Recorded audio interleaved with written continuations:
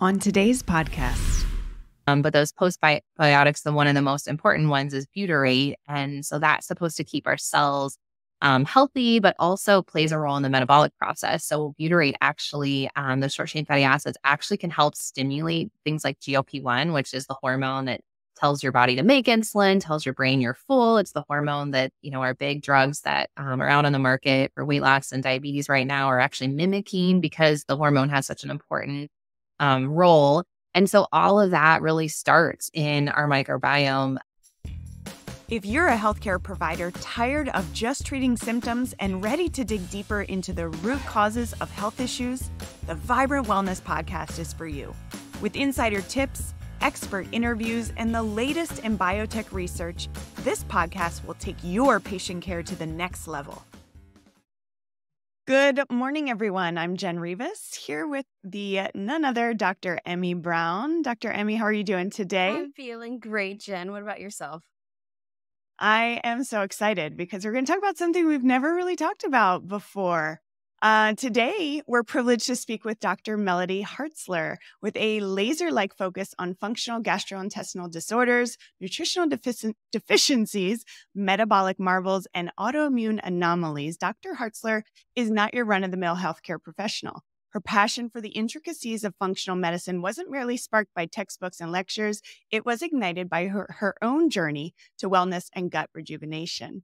A nationally recognized speaker on diabetes and functional medicine, Dr. Hartzler's quest to untangle the web of healthcare led her to become a board-certified ambulatory care pharmacy specialist. Say that 5 times fast. And a holder of the esteemed board-certified in advanced diabetes management. Super exciting. So as the mastermind behind Farm to Table, and Farm is spelled PHARM, she's on a mission to revolutionize healthcare through the lens of functional medicine, and we cannot wait to dive in. So let's welcome Dr. Hartzler to the podcast. I can't get your name out. It's just not rolling off my tongue. Sorry. We'll blame those like Switzerland's background in my husband's family. But if you're from Northeast Ohio, you would know that name and be able to roll it right off your tongue. It's like Smith up there. I will work on it. But welcome. Yeah, so thank you. Thank you. So good to be here. So I'm excited. Yeah, we're excited. Chat with you guys today. And before we get into functional medicine, Dr. Hartzler, I'd love to know, let's go way back. Why pharmacology? Why'd you go to pharmacy school? Yeah. So my mom was a nurse. And so I saw her really taking care of people and serving people. And I think when you're like a high school student and you're like, what am I going to do with my life? You're seeing like the people in your life and what they're doing. And so part of it was from that. And I also saw her do some really hard things as a nurse. So I saw her, lifting heavy people, like doing all of the cleanup and all of the like stuff that the gross stuff from a nursing side of things too. Like she would tell us all these crazy stories. And so I think I just knew that I wanted to be in healthcare, but I didn't want to do that, right? Because saw mom doing an amazing job at what she was doing, but it wasn't necessarily something I wanted to do with all the blood and guts and all of that stuff. And, between pharmacy school and med school, I just knew also that I wanted to be a mom and have a family. And while I think there are a lot of amazing women rocking it in physician roles and being moms, I just felt like that 8-year journey plus residency was going to be a lot. And so I decided there's a couple of schools, actually there's several schools that have pharmacy programs that you can actually enter into after high school. So you're a senior and then you go straight into a program that's either like a 0-6 or a 0-7. So it's like a direct entry pharmacy program. So that's what I did at Ohio Northern. I have really enjoyed this career, and just there's so many different avenues that you can take in pharmacy as well. But my career has mostly been spent in ambulatory care pharmacy. So what that means is the person is up and walking, right? And I always say that's like stupid that we call it that in pharmacy, because we really should call it like primary care, like our colleagues call it, as far as other medical professionals. But we do have pharmacists that are in specialty clinics sometimes that are ambulatory clinics, like even in oncology or cardiology. But majority of pharmacists that are ambulatory care pharmacists are working in some kind of primary care space. But along that journey, I found functional medicine through my own health journey. So I guess we could talk about that if that's where you want to go, or did you want to go somewhere else? Yeah.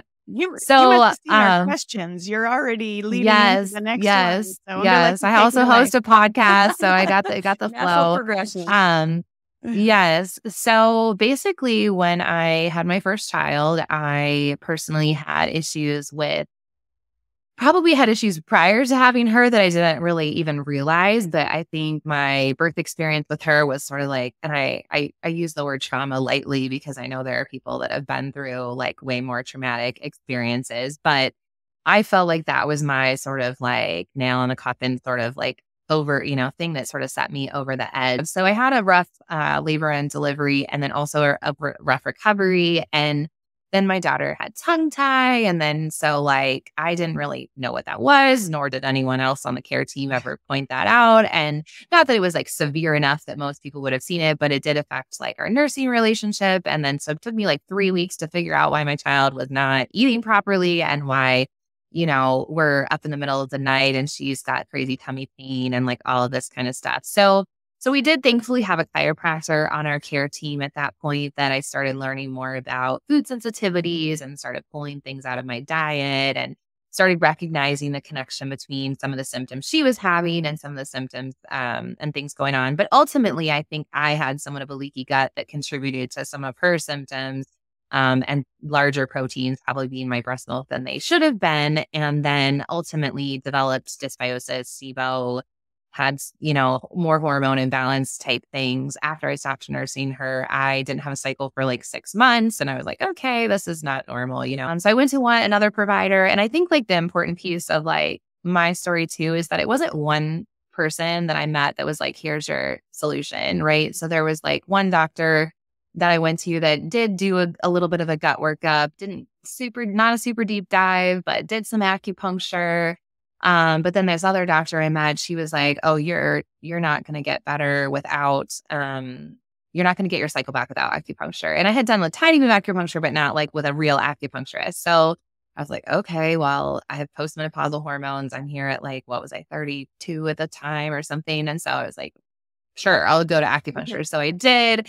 And I had learned a little bit about chaste tree and some of these other like herbs that help support your cycle. And so I had started to incorporate those. But long story short, I got my cycle back within like a month and a half. And also had gone through during that time like SIBO treatment. And, at one point I called the Cleveland Clinic to be, like go to their functional medicine clinic because they're in Ohio here, but they had like a crazy long wait list. And by the time I was even like called to like have an appointment, they're like, okay, well, I was feeling better. And I was like, well, I don't know if I need to go or not. But again, I was like, well, I want to learn from them. So I'm going to go as a patient, see how it works in their facility. So it was probably a 2 or 3 year journey back to like getting hormones balanced to the point where I could conceive another child. And so as I started to learn all this stuff about myself and how the gut, impacts, my daughter also had food allergies. So she started reacting to, at the beginning, it was like almonds and eggs and even peas, but like starting to put the connections there with like the hyperpermeability and the gut and the food intolerances. And did the pea allergy come from the fact that I drank pea protein shakes during pregnancy when I had intestinal permeability? Maybe, I don't know. Like there's no really way. I mean, there's some conversations about some of those things. And so with my second pregnancy, I tried to make sure I was rotating proteins a lot more instead of like honing in on like 1 or 2 things. And thankfully my son, and I introduced, like, whenever I'd introduce new food with him, I don't know, again, if this did anything, it's an N of 1 situation, but I would give him like probiotics at the same time, similar to like how they do oral immune therapy, where they do like probiotic capsules with proteins to help people tolerate it better. But anytime we give a new food, we get like Claire Labs infant probiotics with it at the same time, or the Metagenics drops. But anyway, so I think that the gut connection, and then like over time, I started to realize the connection between gut health and metabolism and diabetes, and started to really incorporate this. And also, like, as I'm talking, I take care of a lot of women that have diabetes, and they're all postmenopausal. Not all of them, but a lot of times that's the time where, like, as the hormones decrease, blood sugars start to rise. But I started to, see those connections. I started talking to these women having these gallbladder issues and having IBS symptoms, or even they had their gallbladder removed years ago and now they've got diabetes and more IBS symptoms and bloating. And so I started to sort of put all the pieces together of that. And in my practice, my next practice that I was at was a more Medicare slash commercial insured population instead of the federally qualified healthcare center. So I was able to do a little bit more with the physicians and other providers there about, addressing some of those issues to the point where like my collaborative practice agreement now includes IBS and some of these other conditions because we're looking at that from the functional medicine approach. So over time, I started taking care of patients. And, what I was able to offer patients day one of starting to introduce some of these testing was obviously drastically different than what we do now. And I'm almost finished with the A4M fellowship. Actually, while we're talking here, they're texting me, asking me if I'm going to take my exam this month.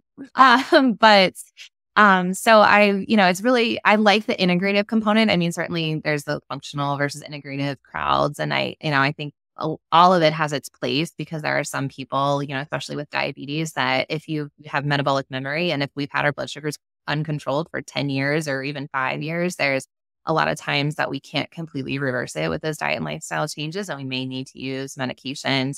But if we are using those medications, which ones are we using? Let's use the ones, that are most appropriate and the ones that, decrease risk for other things, or maybe have less hypoglycemia, or they maybe don't cause drugs that, have the reason to be on, but might have nutrient depletions, addressing those. So making sure we're sort of pulling all the data together.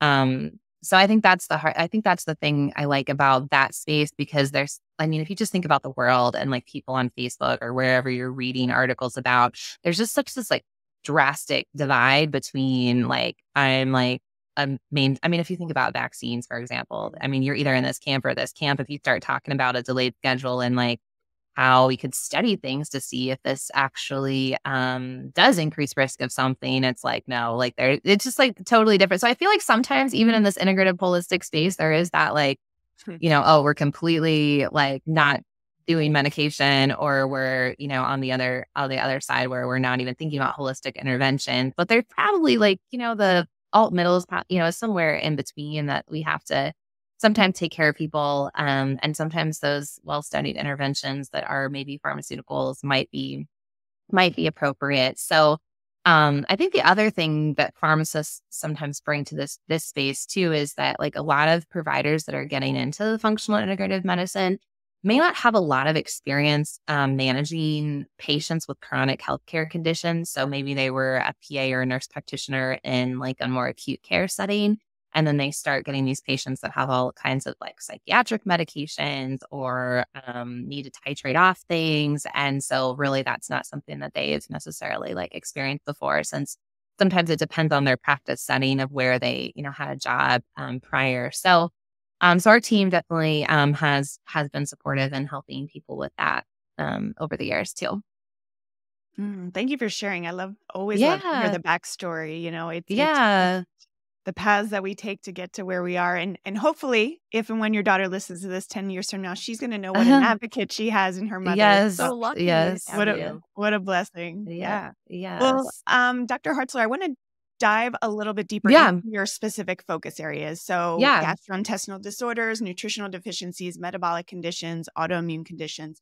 Mm-hmm. These areas often come with a lot of misconceptions, right? So if you could shed a little light on your unique approach and challenges to these misconceptions and how, your approach can certainly help to lead to better outcomes. Yeah. So I think like the most challenging thing is that in a lot of conventional practices or mainstream practices, patients are still not feeling well, right? They go to their doctor or, other provider and they explain their symptoms and they're just like, well, your labs look good. We've all heard that before. A patient says, your labs look good. There's nothing wrong with you. Maybe even patients are told it's all in their head. And so that certainly is frustrating. And when it comes to things like IBS, sometimes it surprises me how mainstream gastroenterology, how traditional and it is, because there is like, major places like Cedars-Sinai, like studying all about SIBO and all of the things.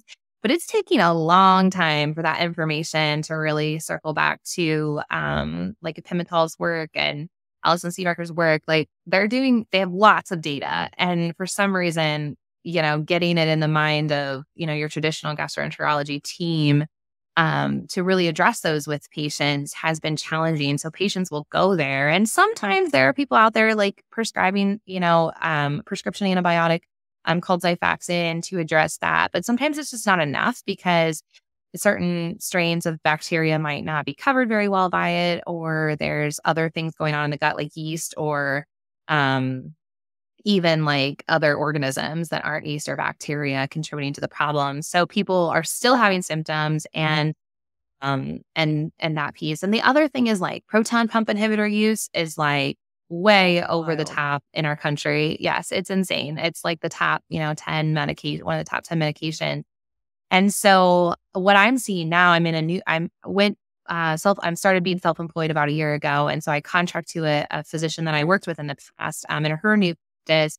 And there's a lot of patients that are older and have been on PPIs for years. And they say, well, I can't get off of them, or I've been told I need to take this the rest of my life. Unless someone has like Barrett's esophagus where they have like significant damage that is precancerous, like there's really not a lot of conditions that we have to be on this for the rest of our life. And so really helping, and people like, it's hard because you're going up against like their GI doc that's like doing all their screenings and making sure they're, safe. And so, having conversations with people about some of those things is challenging. And so especially, it is hard if they have like physical reasons that they also can't come off. So maybe like a hiatal hernia is contributing to why they're having GERD symptoms or heartburn symptoms. So we try, to work the best we can, but a lot of people that have those PPIs on board have SIBO. So they have that small intestinal bacterial overgrowth because of the PPI causing the change in the acid-base balance, and they don't have that acid to suppress the excess bacterial growth. And so I'm seeing a lot of patients like that and a lot of people that have the combination of that. And then they've got intestinal permeability that's contributing to autoimmune conditions. And so it's just sort of a vicious cycle. And then they're so tired because they don't have a good iron absorption. So their ferritins are like 20 or 16. And you're like, well, no wonder you're exhausted. Your blood cells, all your cells in your body need iron in the Krebs cycle. And so I think that's the frustrating part about, some of being a provider in this, healthcare system is that so many times people are told they're fine and we're not actually looking at, do they have the nutrients in their body to optimize their energy and to really help people thrive. So that's why I always am like, okay, we don't like that. People will say, oh, I'm surviving or I'm here, but like, that's not what we're here for. We're here to thrive. Right. We're here to be in community with people. We're here to serve other people. And, we want to get people back to a place where they are thriving. So we actually, one of our new programs is called Thrive. I put it on my license plate. I've got like a license plate rack around it. It says like, are you ready to thrive? So that they see that. But yeah, so I'm all about like, let's get you to the point where you're thriving. And yes, we're going to have hard days, but we need to be optimizing like our physiology. So that's my frustration from the GI standpoint. And then also there's, from the diabetes standpoint, or even just like, I see a lot of like patients with anxiety and our healthcare system doesn't have very good mental health support. I mean, we have great psychiatrists for the people that really need them, but they're really hard to get into. And normally their interventions are very medication heavy. And certainly if someone is in crisis, we absolutely want them to get that kind of care. But for people that are not in severe crisis, but are just like trying to like get to the point of thriving because they're just feeling like they're in this place where they are so anxious, really like they go to the doctor and all they're offered is a medication. They're not offered, even sometimes not even offered counseling. And I realize there's probably like we need more people out there providing counseling because some of those services wait lists are backed up for months. But even things like EMDR for people that have trauma. I mean, I think our healthcare system doesn't really recognize the significance of trauma in chronic disease. And certainly we could go through all kinds of statistics of how trauma, it has led to chronic conditions. And so whether it's like, I've heard stories about patients that were, obese and, the reason why they're eating and this compulsive eating behavior is because they were abused when they were a child. And so they felt like when they would eat and if they would be larger and undesirable, someone would leave them alone. And so you think about like what that happened to someone as like a young child, and then that's like all the rest of their life. And not until they were, an adult is someone really trying to, go back to that traumatic experience and help them work through those thoughts. So there's lots of, interconnections of traumatic experiences, whether they're, and again, I even had some patients that maybe their traumatic experience was related to COVID and just like the absolute shift of everything in their life. During that time, and why that's not the same as the first story that I shared, there is some element of, your brain sort of, functioning differently because of that. So really that's a big thing because we have to like help people be able to function before they can get well. And unfortunately, like I said, there's just not a lot of resources in the standard medical community. And I'm not the person like providing the counseling either, but just, making sure we identify that that's a need for the patient, referring them to the appropriate person. There's even programs like retrainingthebrain.com has a great program to help people work through that kind of stuff as well. So yeah, so that would be another thing that I feel like is just sort of missing from, as far as a frustration with the healthcare system and some of those patients experiencing this condition. But as far as like metabolic things, like blood sugar management too, I mean, sort of alongside the anxiety thing, like I've had patients that they come in and they're like, I'm so anxious. I'm waking up sweating in the middle of the night. Their doctors are checking hormone levels and all of these things. We put a CGM on them. They're waking up in the middle of the night because their blood sugar is dropping to 55, not because their estrogen's low or their progesterone. And so there's so much blood sugar, roller coasters going on in a lot of these people, partially because of the nutrition available to them in our societies, quick, carb foods and fast foods. And, they're not getting that steady protein to help balance the carbs. I'm not saying carbs are bad, necessarily bad, although there's lots of different opinions out there about that. But we definitely need it to be sustained, and we don't want people dropping, overnight or even during the day, because that can definitely make you feel anxious. And so if you're sort of having these bouts of anxiety, like sometimes that can be a contributing factor. But I had this one patient recently that told me she was so upset that like her previous provider, who was an endocrinologist, didn't recognize that. And she was having even trouble getting past that, like the fact that just the system like sort of failed her in a way, like that she went to a provider who should, be evaluating her hormones and her glucose. And because she didn't have diabetes, that's not what they were looking at. So I think we just like in all of this, like all the connections and everything, we just have to sort of like step back. And we always say like, we have to listen to the patient's story.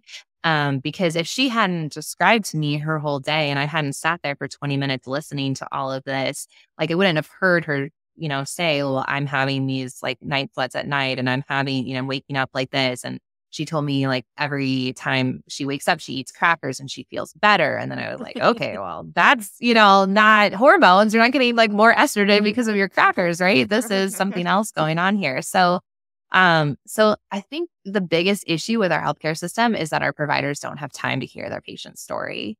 And, there's a lot of reasons for that, but yeah, so I think that's why so many functional medicine providers are not taking insurance and only operating on membership models or cash-based models. And it is unfortunate to some degrees because we have, patients that can't afford that type of care. And so I'm trying to work through models with some of our businesses about how we can provide this kind of support as a supplement to a practice that might be an insurance practice using like chronic care management type codes and things like that. But so hopefully there's, going to be pilots out there doing some of this. And I know you guys are probably familiar with James Maskell's work and group visits and doing some similar things with their team and coaches in some of these practices. But we really have to get to the, and I think the other challenging thing is we can go to like the nth extreme of having these concierge practices that are functioning with a lot of health coaches, and like the patient is having to go through the health coach for everything, which they're great. But like when the patient actually needs to see the doctor, there's so many like levels that they have to go up to, like to to get their question answered that we're like moving so far away from individualized care. And even in those settings too, I've seen some things happen. And so it's a challenge to provide like high quality individualized care to these really sick people. And also not feel the burden of that and like, be stressed out as providers too. But I might have got off what you were trying to get me to talk about. But yeah, I think, all of those issues are, a piece of the puzzle that we have to address with these patients. And it's not just, okay, your blood sugars are this, you need to eat like less carbs. It's what does your gut health look like? What does your, how are you eating? Are you sitting and chewing and like taking deep breaths, or are you running around shoving food in your mouth as you're driving your kids around, which I'm guilty of. But like, looking at their environment, their story, what history they have, it's also important. Definitely. And I'm glad you touched on all that, Dr. Hartzler, because in the primary care model and even the specialty model, as you said, there's not enough time if we're using insurance, and that's just one piece. Also, but I don't know, it's modern day living, and that was one of my questions, and you kind of weaved it in already. But the why, it might not just be the diet and misinformation, but the stress driving up cortisol and driving up blood sugar and causing blood sugar dysregulation, and all of these things mixed in. Especially when we have like this culture where people are afraid of carbs, so then it is restrictive. So yes, I think there's so many things we can touch on there, and it's really exhausting. Yeah.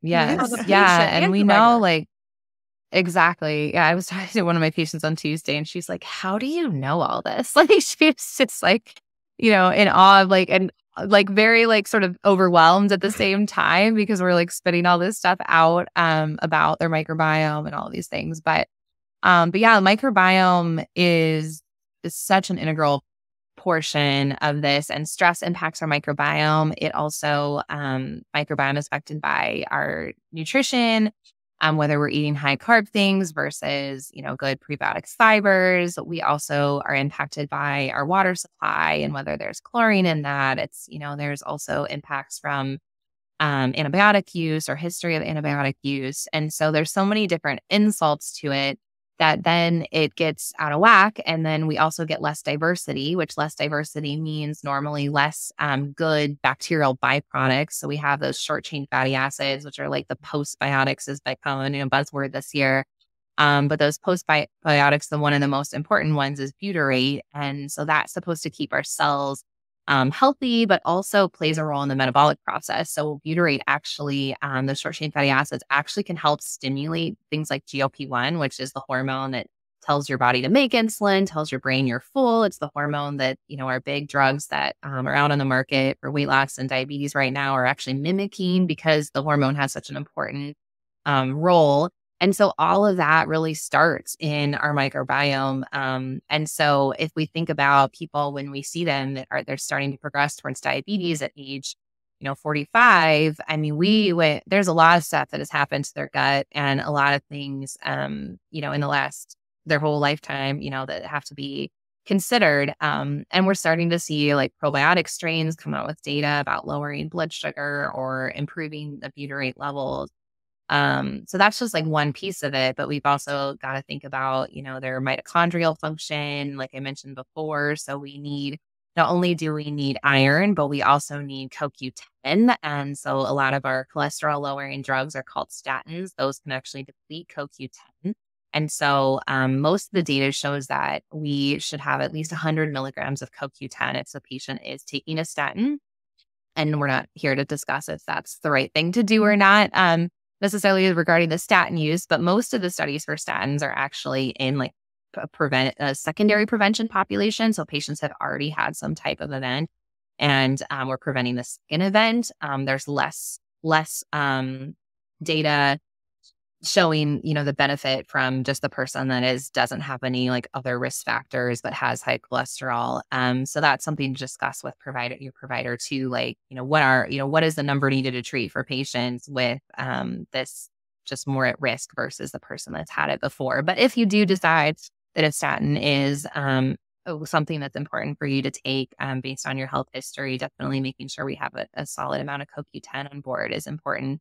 And I really think there's something to that mechanism of the depletion of CoQ10 with statins to why we see patients on statins actually have increased risk of diabetes and increasing blood sugars related to the mitochondrial dysfunction. I think there's also some gut things going on there as well that are in the statin literature. But but that is a piece. And then intestinal permeability is also a piece. So when we get the intestinal permeability, we also get these oftentimes gram-negative bacteria that have what's called lipopolysaccharide that basically damages the gut lining and then stimulates this like immunological response that can ultimately result in chronic inflammation and damage to the pancreas. And so some of our patients, when they're diagnosed with type 2 diabetes, actually already have like less than 50% of their beta cell function by the time we hit that, diabetes A1C diagnosis at 6.5%, or if they're looking at blood sugar over 126 in the morning.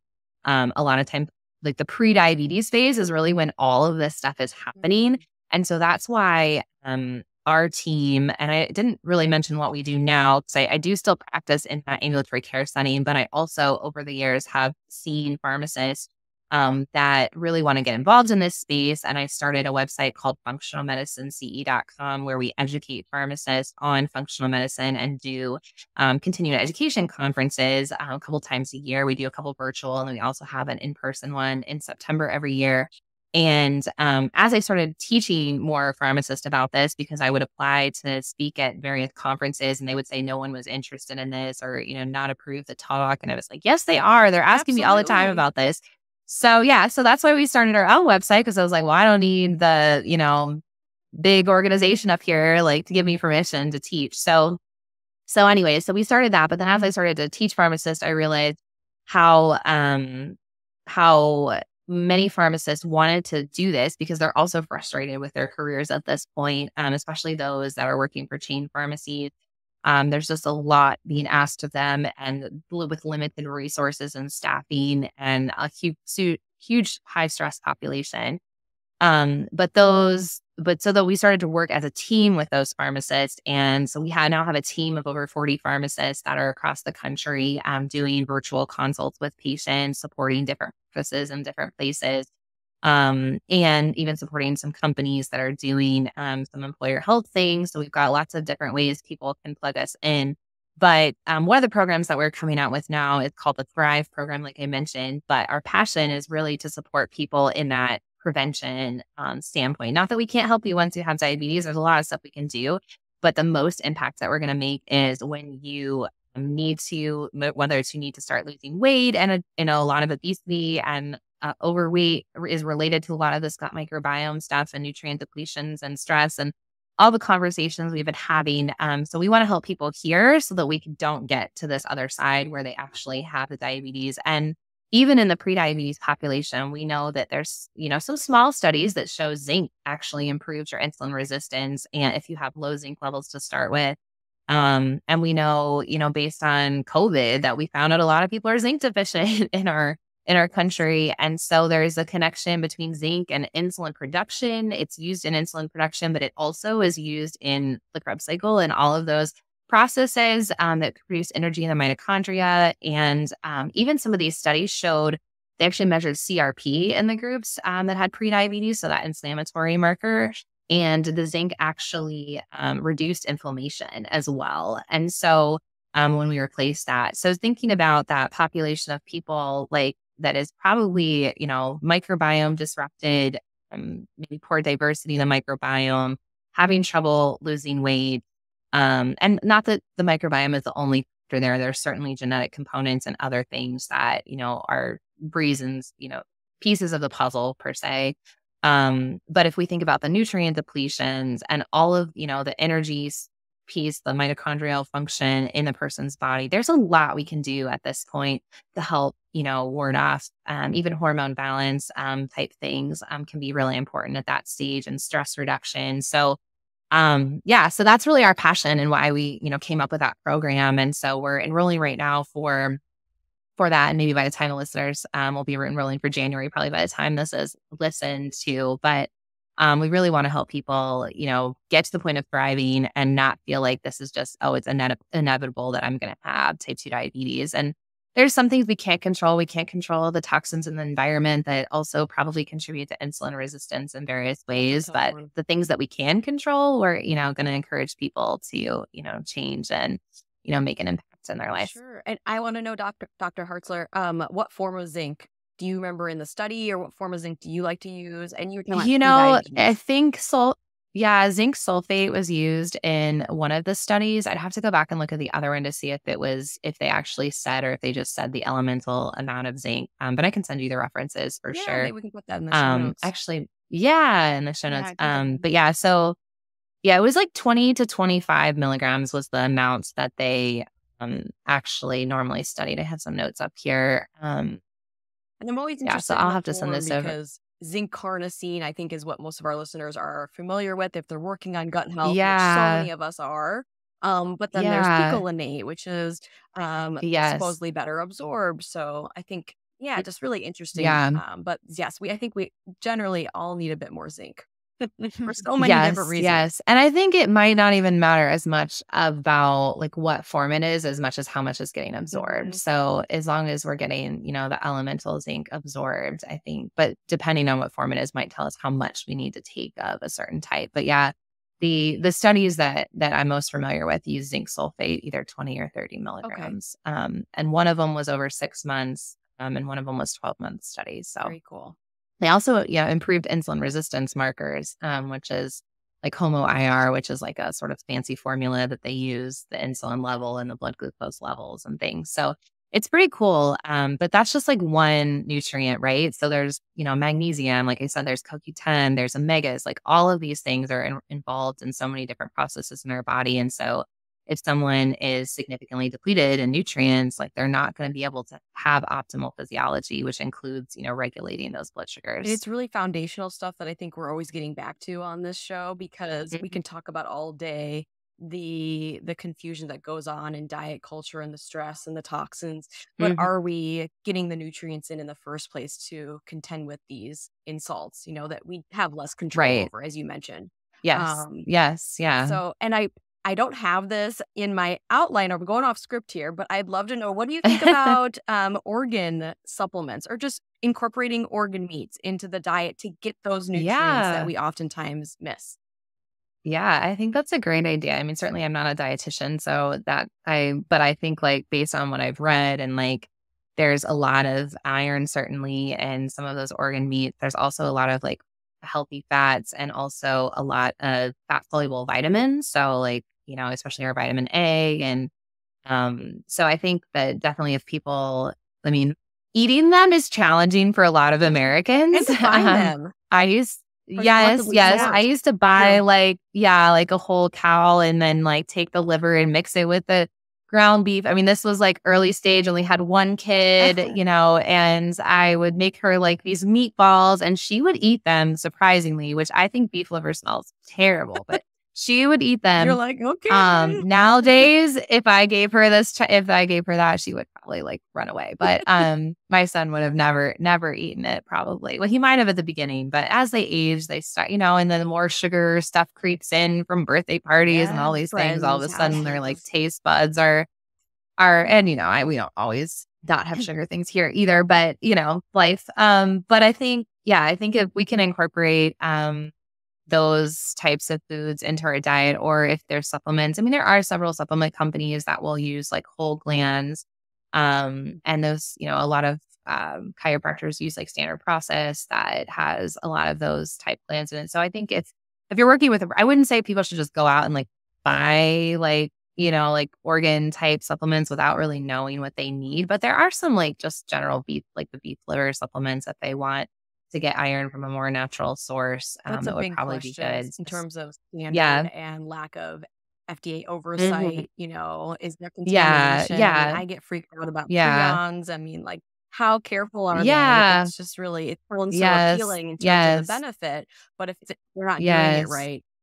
Well, I even think about that in like buying, like when we were buying like a whole cow or quarter of cow, I was like, well, if it's coming from this one farm, like, did they test their water? What is their like contamination look like on the farm, whether it's like the grass or the soil or all of those kinds of things. And I'm buying this like one place. So is it better to buy like, different types from different places so that if is a contamination, like it's not It's a all, rabbit hole. all of your things are in one bucket. I know, right? But like your brain goes there sometimes. But yeah, but definitely from the supplement, you definitely want to make sure that you're getting a really good sourced product.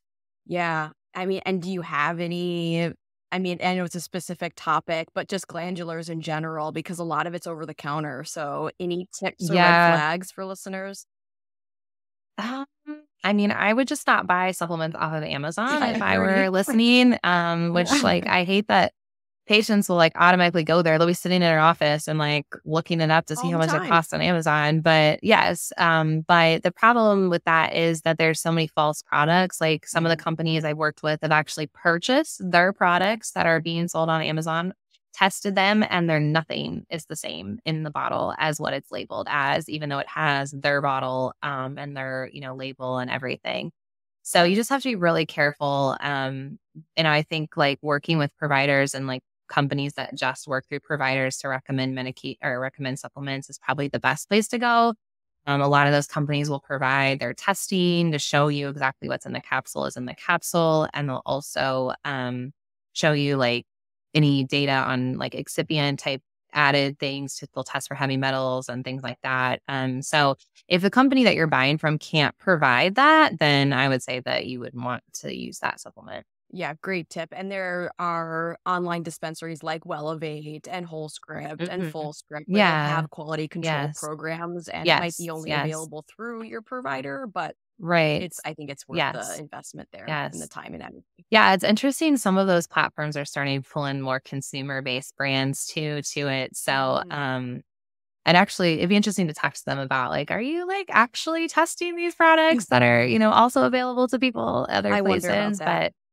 But yeah, but I don't know. But yeah, so I would say it's having those conversations with your provider that's recommending them. And if cost is a concern, like tell your provider that, because I realize like if I'm recommending these gut regimens for people, it is expensive at the beginning. I mean, yes, most of the time, some of that's only for 3 months, maybe a little longer, but some of it might stay on, for 6 months or more. So making sure you have a conversation about what your budget is so that they can try to find products that maybe have multiple ingredients in them versus single products, or sort of deciding what your priorities are. Is it, you need to focus on this and this first and then move on to this with what your budget allows. But we realize that people don't have endless amounts of money often to spend on whether that's testing or, their supplement regimen. All good points. And I know it's such an overwhelming topic for a lot of people. So appreciate you sharing that. I can't believe we're almost at time. My gosh, we've already covered so much, but I would be remiss if we didn't talk about your company. So I want to talk about Farm-to-Table. Definitely, it sounds like a game changer. I love the idea of educating pharmacists in the functional medicine space because it seems very promising, obviously, for patient care and getting more of that holistic perspective. What impact do you envision this education having on the healthcare landscape? And can you tell us briefly about your goals or initiatives? What you're doing? Yes. So one side of the business, like I mentioned, is on that functional medicine CE website. And our goal there is really to provide accessible, like affordable education in functional medicine. And, pharmacists have to get continuing education credits anyways throughout the year. And so why not do it in something they actually want to learn, especially if they're trying to like turn their careers into helping people with these things. But I think about like all the pharmacists across the country that are being asked every day in the OTC aisle, what should I take for my constipation or what should I take for my heartburn? And certainly we're taught in school to hand them the 14-day supply of the PPI medication, or we're, taught to give them Dapusate and Senna and Miralax and all of these things. But like, if we can just like shift that mindset of like, okay, well, let's maybe ask a few questions about what you're eating, how much water you're drinking, like as a first step. And then as a second step, like maybe we can offer some strategies that'll help actually improve their microbiome, whether that's like a fiber supplement that actually has prebiotic fibers, or maybe it's, a probiotic that has data for patients who have constipation. So the pharmacists are the most accessible healthcare professional. I think I was mentioning before, like sometimes there's layers of people you have to get through in like a phone chain to really actually talk to the provider. But you can just pick up the phone and talk to a pharmacist, or you can pick up, you can go and walk in and the healthcare provider is right there without an appointment. That's been a challenging part of our profession, but it also, from the patient care standpoint, like they have the ability to make a huge impact because they are so accessible. So really that's what, that side of the business is about, is like arming people with tools. They might not be doing full out consults in their day-to-day work. Some of them do have like little offices to the side of the pharmacy where they envision sitting down with people that schedule appointments and having these conversations. But even if they're not, being able to think about the nutrient depletions, maybe, educating people that are getting statins at the pharmacy, like that you need the CoQ10, or educating people on birth control that they should probably have some additional B vitamins on board. Whatever that looks like from a nutrient depletion standpoint and the drugs, I think that can be a huge game changer. PPIs and iron, like having conversations with patients so that we can prevent those, outcomes from happening.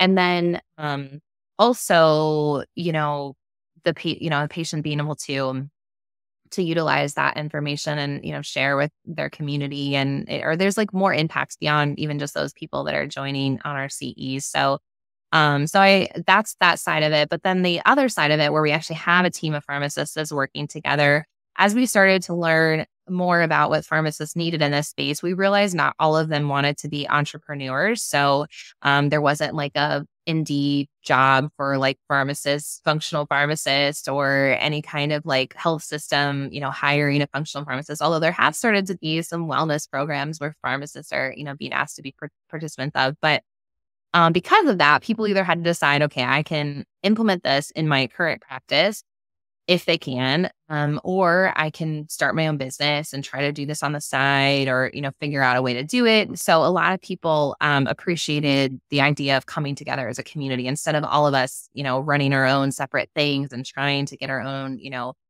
businesses going and managing the day-to-day of that. Doing it together has a lot of benefits, because when one person creates a handout, everybody can access that handout, or one person creates a flyer or creates a class, like we all have the ability to utilize those things. And then also, as a group, like we're marketing, together, but we also practice within our own state licenses. So if I get, people reaching out to our main website that are from other states, then I can say, okay, here's my pharmacist licensed in those states.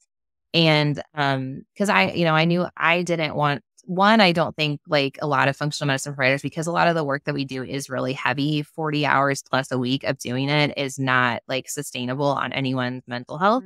And so if I can train other people to serve, across the country, I'm going to impact way more patients than just me trying to do it just here.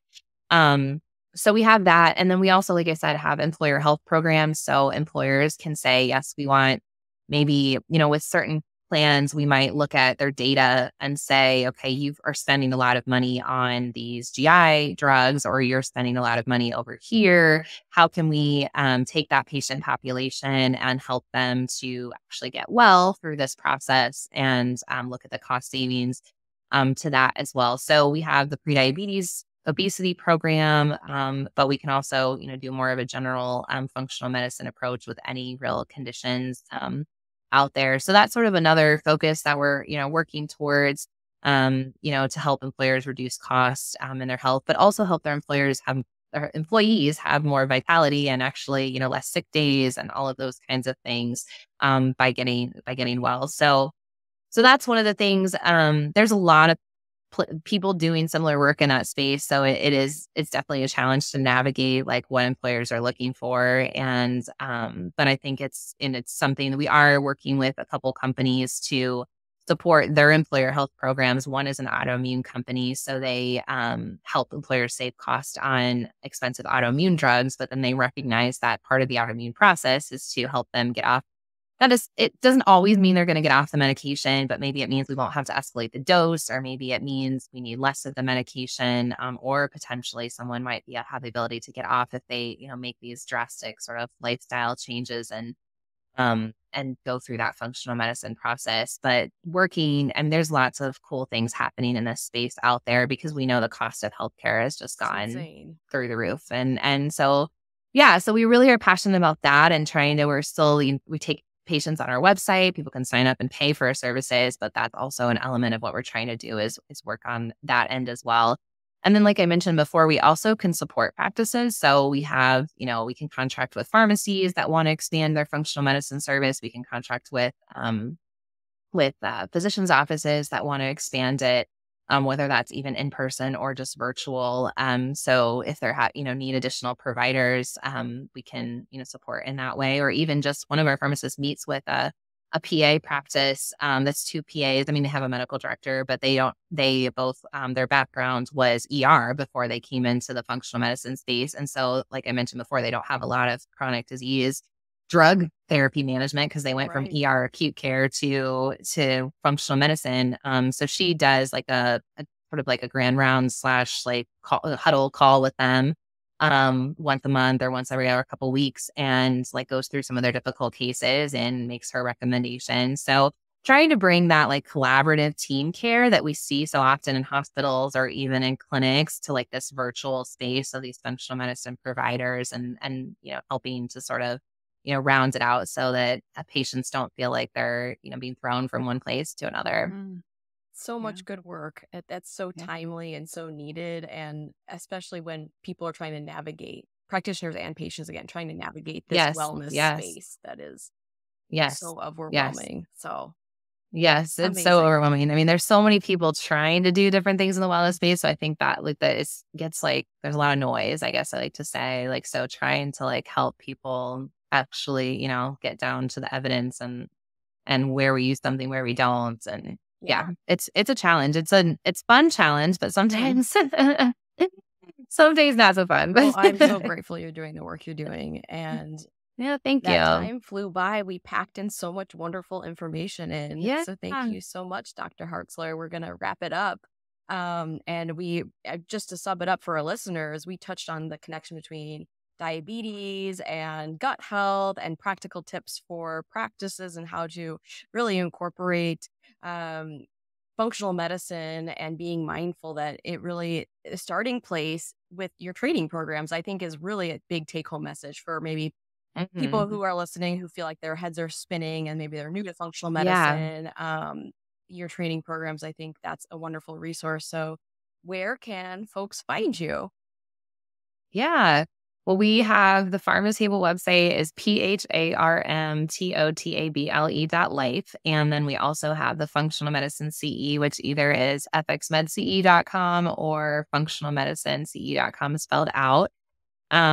We are also, I guess I should mention, through the functionalmedicinece.com, we will have more information about this up by the time this publishes, but we are going to be taking an Alaskan cruise and doing a lifestyle medicine CE next summer. So that will be open for CME credit and CPE credit. So pharmacists, physicians, nurse practitioners, PAs. We're also going to have a track for more of the consumer HR, sort of like not want to say layperson, but someone that's non-healthcare provider track as well. So we're really excited about that.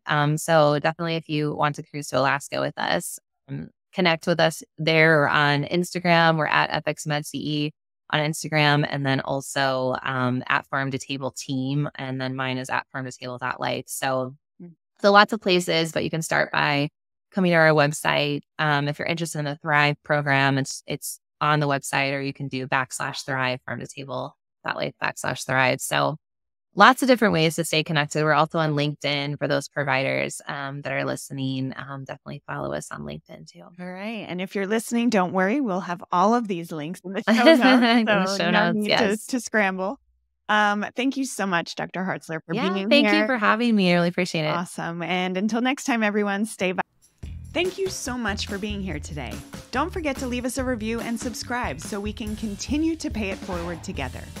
And remember, the key to longevity is knowledge. Keep learning, growing, and tuning in to the Vibrant Wellness podcast to discover the latest insights and strategies for optimal health. Join us again next week. Just a reminder, this podcast is for educational and informational purposes and is not a substitute for professional medical advice, diagnosis, or treatment. The views expressed by guest and host are their own and do not necessarily reflect the official policy of Vibrant Wellness. As always, consult your healthcare provider before applying any recommendations that you heard here today.